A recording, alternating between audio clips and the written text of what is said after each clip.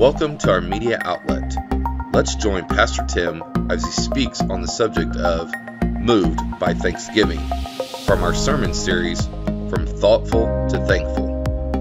A lot of times, but this was kind of different. She looked at me and she said, when was the last time you went before God and you just praised him for who he was? Not what he's given you, not what he's done for you, but for who he is.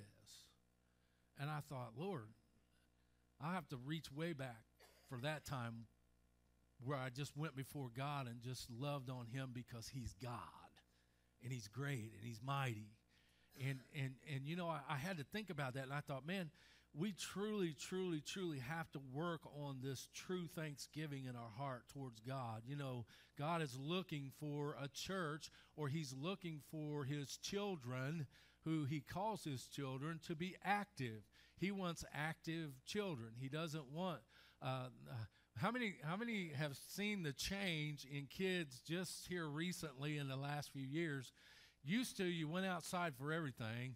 Now they find reasons not to go outside so they can get in front of the video games and all that. It's just a whole shift. It's a whole different mentality, and I think it's crossed over into the Christian world. Sometimes we've got to get to the place to where we're learning how to be active and doing the things, showing God how much we care and how much he means to us. You know, my title to this message today is Moved with Thanksgiving. And when I say moved with Thanksgiving, that's an action word.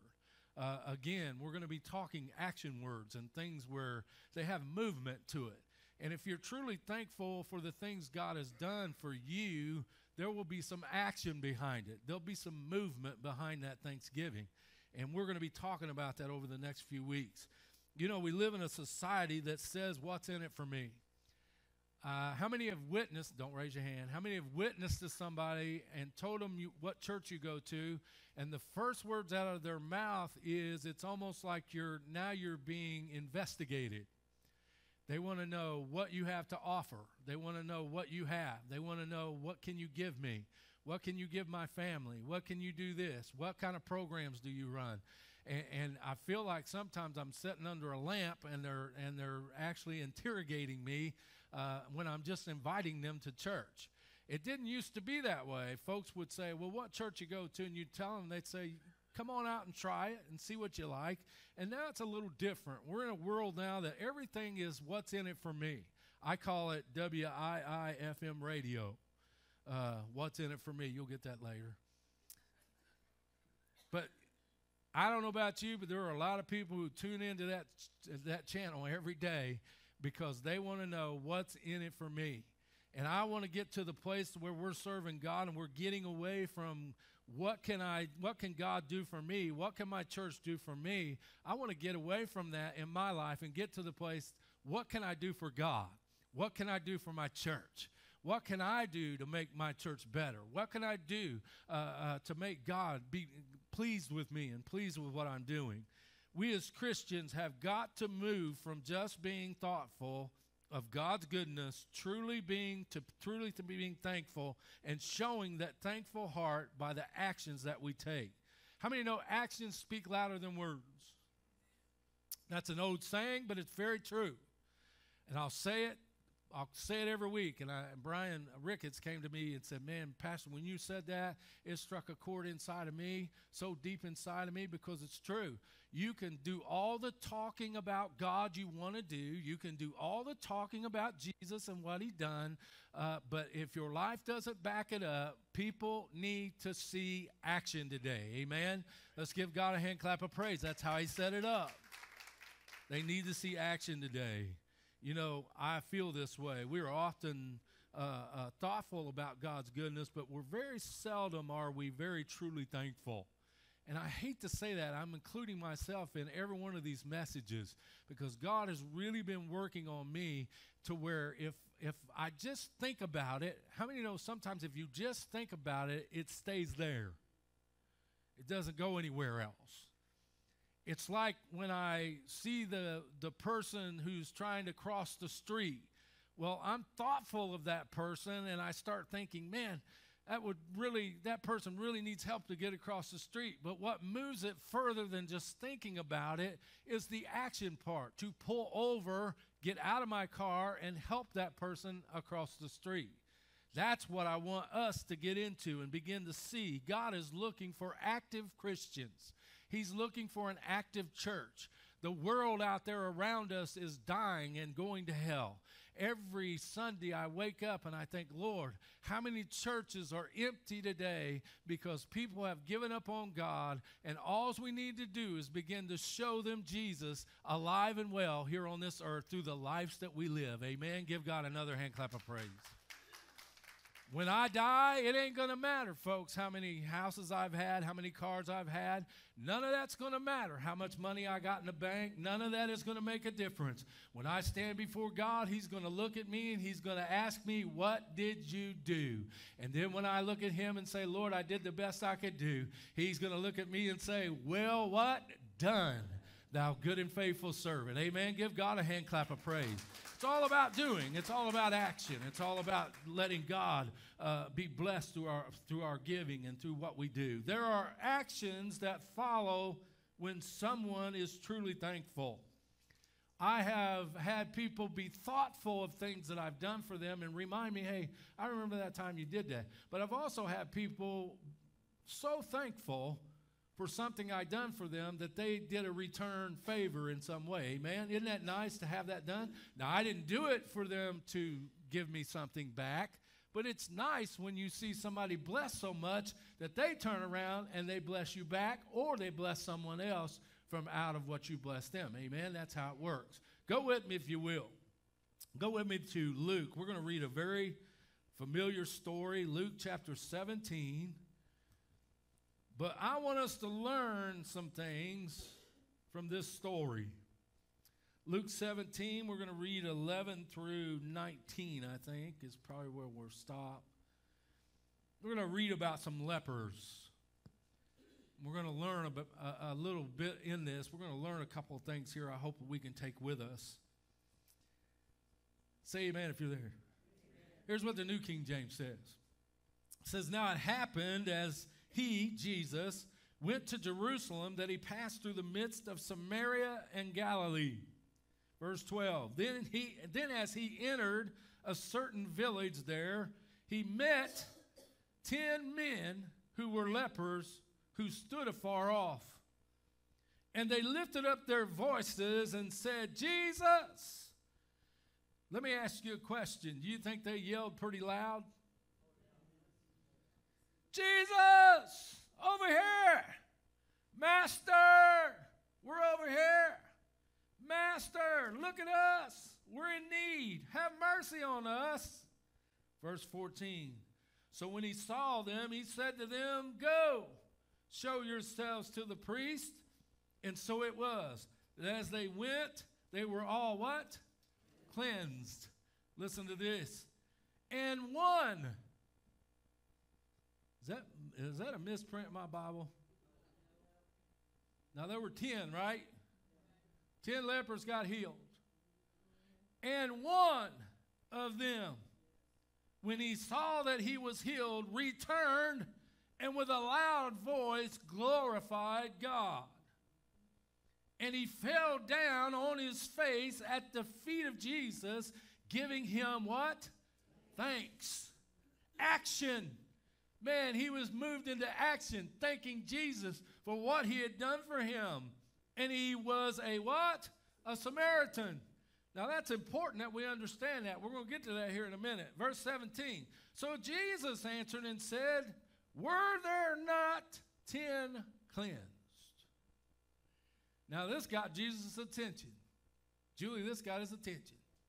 He said, did I not heal 10 and only one has come back? But where are the 9? Where were there not any found who returned to give glory to God except this one foreigner?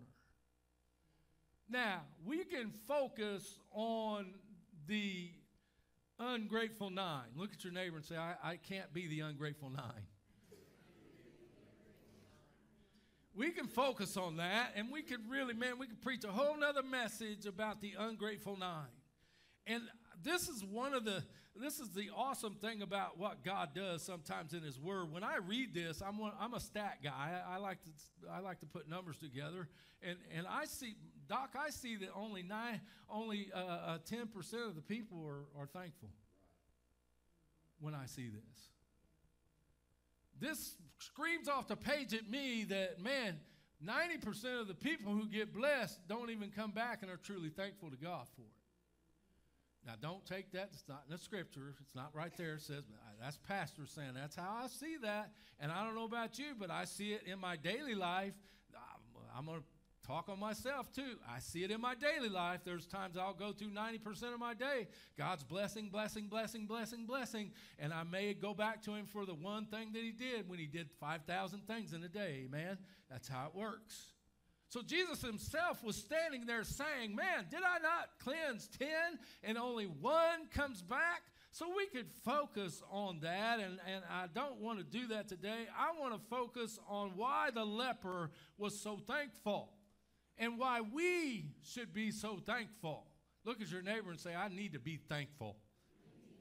We truly need to be thankful. Yes, you're sitting here today and you got a problem.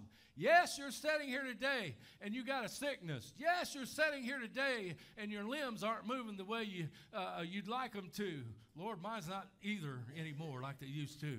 But listen to me when I tell you this today. We truly, as children of God, need to grab a hold of ourselves and understand, yes, there are problems. Yes, there are trials. Yes, there is trouble. Yes, there is sickness. Yes, we're buffeted on every hand. But guess what? We serve a God who is a good God, who is still with us, and He'll never leave us or forsake us.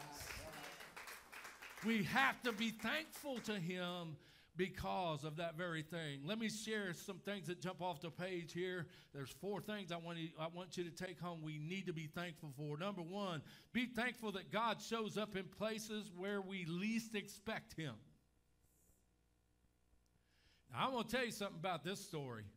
You got to understand now, y'all know that lepers could not get around the people. And that's really not the miracle in this story. The miracle in this story is Jesus, a Jew, decided to go through Samaria. Samaritans were looked upon by the Jews as dirt, as trash. They were looked upon as, you just stay away from those people. They were actually those people.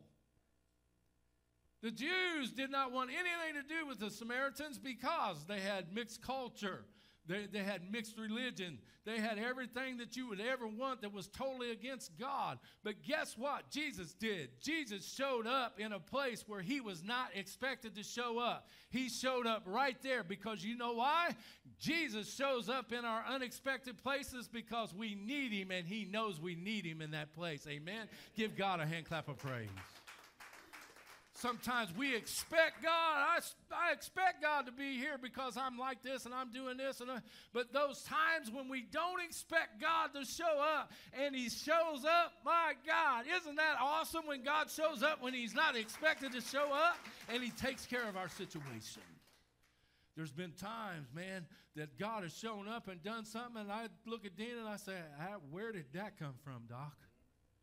I was not expecting that at all. But man, what a blessing. And that's the kind of God we serve. Jesus is that kind of Jesus. Jesus knows the need. Jesus knows the place where you need Him. And Jesus knows exactly when to show up in your situation. Amen? Give God another hand clap of praise. We should be thankful that He shows up in those unexpected places. Number 2, God sees us and hears our cries for mercy. Let me tell you something. I've cried out a lot of times for help, but there ain't no help around. Amen? We've all been there. We've all been in those places, man, where I'm crying, man, I'm dying over here. I need some help. And you call this one or you call that one or you do this or you do that, and you end up empty-handed, and now here you are. You're caught without anything trying to fix your situation by yourself. But isn't it awesome to know that we serve a God who has his ear open to us, and when we cry out to him, he hears us when we cry out. Let me tell you something. You may think your prayers is bouncing off the ceiling, or you may think your prayers are bouncing all around heaven because something hasn't happened yet. Well, I got news for you today. Grab a hold of this, because he hears you when you pray. He knows exactly what you need, and guess what? God knows what the timing of that situation needs to be, and he'll take care of that need. You just keep right on praying and crying out to God, because he hears you when you cry out to him. Amen? Let me tell you something. Those guys were crying out. If you would understand and know how it was to be a leper in those days, man, they were completely. I've always wondered this, Doc. I always wondered, man, just because God cleansed them and told them to go see the priest, that didn't change their clothes. The smell. Whoa, I'm going to give you a revelation now. Doc, write this down. You can preach this 1,000 different ways. I'll improve on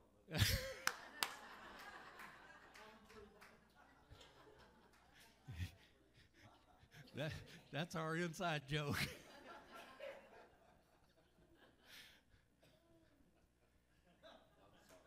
No, brother.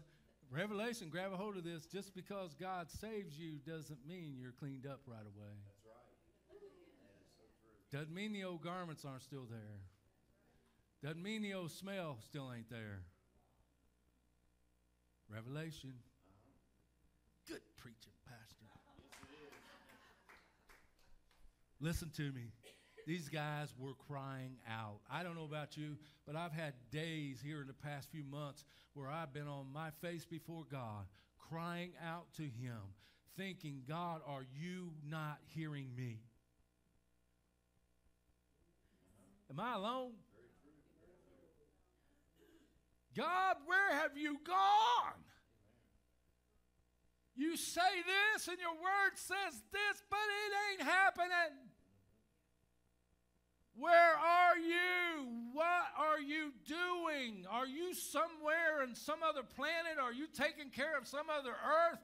Have you completely forgot about your word that you made and gave? And man, I've been there. I've been in that place. But I keep on crying, and I keep on crying, and I keep on crying. And eventually God reaches down, and he takes me by with his two arms, and he pulls me up real tight to him, and he says, oh, I'm hearing you when you cry. I'm just waiting on the perfect time to take care of your situation.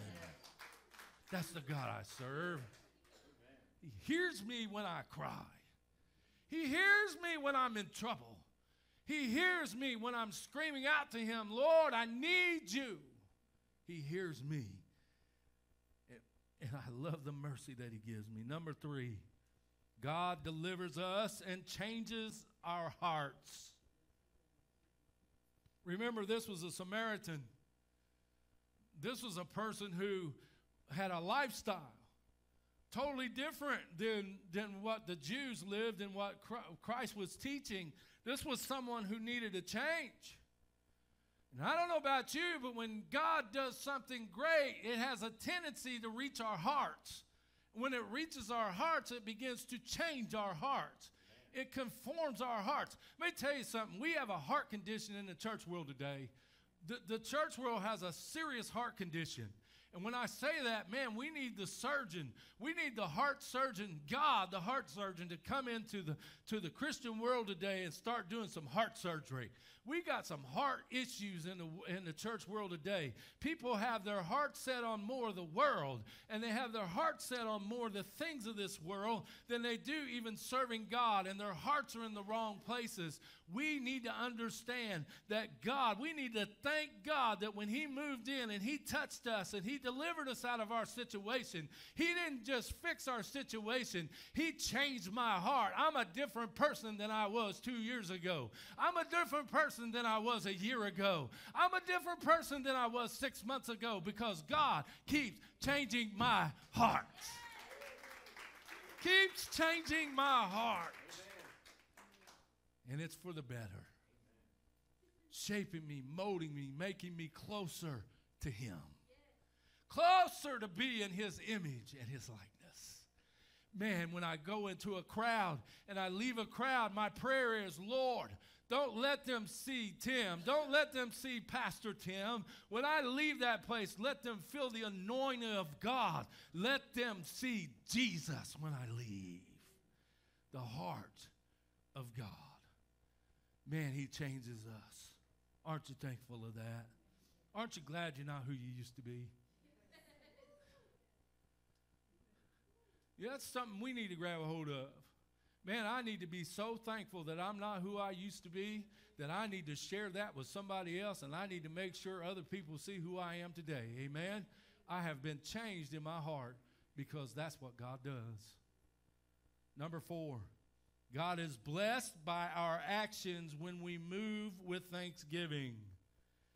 Jesus was blessed by this Samaritan.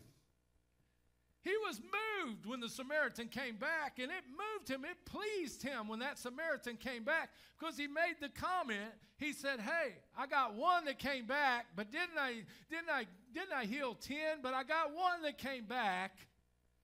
And he said, and he's a Samaritan. Jesus was making this point, man, this is really a blessing because not only did he come back, he was a Samaritan. Now I see that he's a changed man. He's a changed heart. See, we need to understand this part about God. When we're active and we're doing things for Him and we're out there and we're helping others and we're being Christ, we're being His hands and His feet and His voice, and we're doing those things out there in the world today, God sits back on His throne, throws His chest out, rubs His chest, and says, that's mine right there. Amen. Give God a hand clap of praise. That's what He does. None of you in this room are going to tell me that when someone starts bragging on your kids and you see your kids doing something really, really good, that it doesn't puff your chest out. Yeah, that's my boy.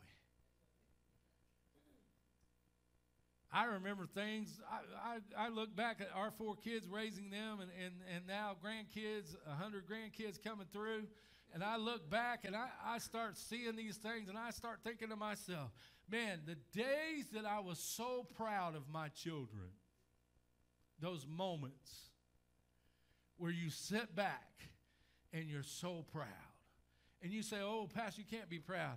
I'm not talking about that kind of pride. I'm talking about being proud of what they have become.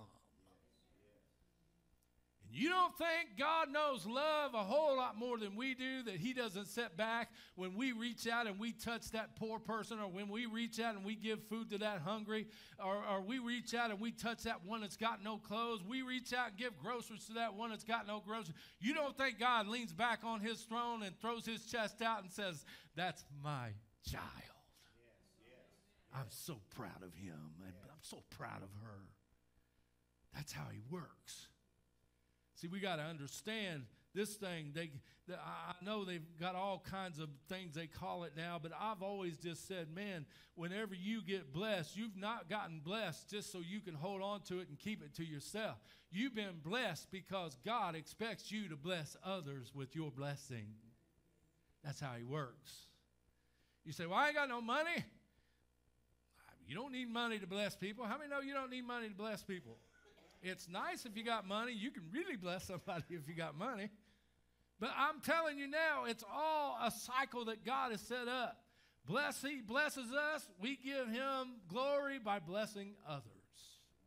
He gets glory by what I do out of the blessings He's given me. I want our church to be a church that does nothing but pass on the blessings that God gives us. So that He can sit on the throne and lean back and say, that's my church. That's my people right there. You know, when God says you're His people, you better grab a hold of that. You talking about being thankful. You better be thankful when you look up into heaven and he says, that's my child right there, because that is saying a mouthful, folks. The devil can't deal with you whenever God looks down and says, that's my child right there. How many times do you know the devil's come after you in a way and he snuck up on you, you didn't even know what was going on, and God reached down out of heaven and said, whoa, that's my child. How many of you stood and watched your grandkids or your kids at a younger age get ready to do something, and you step in and stop them from doing it? There's many times God has stopped Satan from doing evil or coming against us because we're his children. And he loves us. I'm so thankful for that. Man, I'm so thankful for that. Let me leave you with this. This is what happens when we are thoughtful but not thankful. We are displeasing to God. When you read verses 17 and 18, you're going to see Jesus was pretty upset. He made it a point to say it out loud so everybody could see how disappointed he was that he healed 10, but only one came back. So we displease God in every way when we don't move into action, when we don't give the blessings that he's given us, when we don't do the things we should be doing. We become that ungrateful 9. And I caution myself and I keep myself before God and say, God, please don't ever let me get to the place to where I become the ungrateful 9. Let me leave you with this. What are some ways we can be moved to action with thankfulness? Well, you can do it by giving to God. You can give him your time. You can give him your talents. You can give him your treasures. I like this. I said, don't just think it, do it. You know, Nike would not have got famous just by saying, just think it. Amen?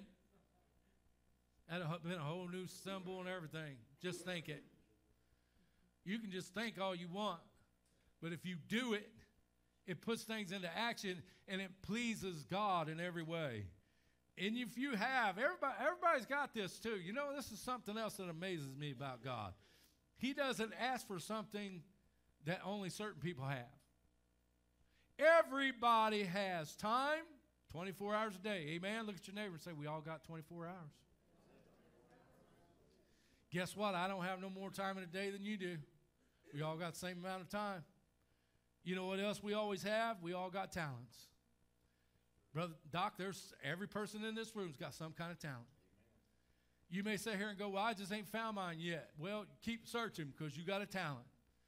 God doesn't create things without talent. They have talent. You have a talent that God is searching to look for you to use for the kingdom work. There's a talent in every one of us in here. And guess what? We all have treasures. You may say, well, I don't have much treasures, but I got news for you. Every single person in here has treasures. Now, what we do with them is what God is looking at. How do we want to do this? How do we want to share? How do we want to do this? So I say to you today, we need to be thankful, truly thankful to God for his goodness and how he is. He supplies all of our needs according to his riches and glory. Everything that we need, he has. He has an answer to everything. There is not anything you will go through that does not have an answer in this book right here. That's the God we serve. Let's bow our heads and close our eyes. Plan to join us for a live service every Sunday morning at 10:30. Remember, at the sanctuary, you have a safe place.